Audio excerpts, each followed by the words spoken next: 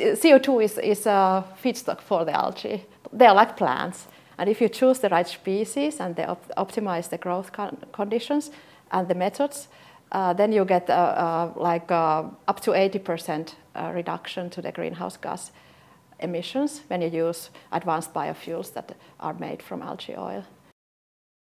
Well, basically the whole quality of the product is totally different from traditional biofuels.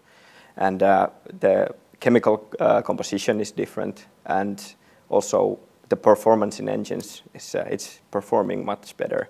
It burns cleaner, so it causes less emissions. The engines stay cleaner longer. Modern engines, they don't need any adaptation for this type of fuel, so it's a drop-in alternative. You get local emission benefits, so the exhaust emissions are slightly lower, even with already with the smaller blending ratios. But plus, you also get the reduction in greenhouse gases, so CO2, measured from the tailpipe, plus the whole well-to-wheels chain.